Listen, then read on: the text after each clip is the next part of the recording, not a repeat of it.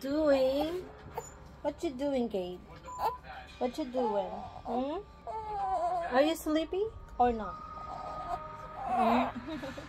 Not yet? Go ahead. Get some sleep.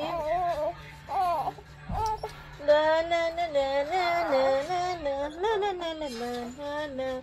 La la la la la la la la la la la la.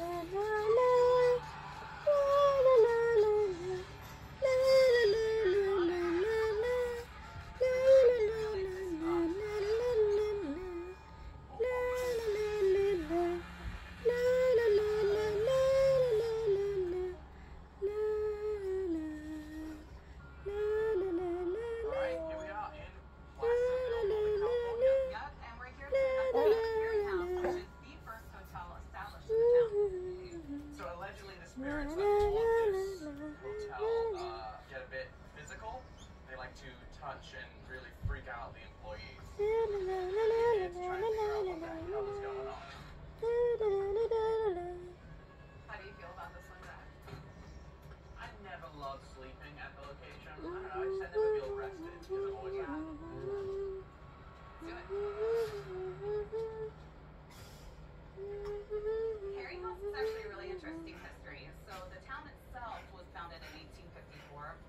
There was a major gold rush. Obviously, a lot of people went there to look for gold. Yeah. Some people were successful. Sleeping, a lot of people okay? were not successful. California in the mid-1800s was literal Wild West. Yeah. There was nothing out here. Yeah, and obviously, being a Wild West town, a lot of people died from, disease or even suicide or just mishaps that happened in the town. Yeah. They actually used to call it Hen Town Sleepy. because of the amount of hangings that took place there. There's people that think the whole town is haunted, but that it's concentrated at the Carey House. The hotel itself was built in 1849. And I guess a lot of famous people have stayed here, like Ulysses S. Grant, Mark Twain, some really,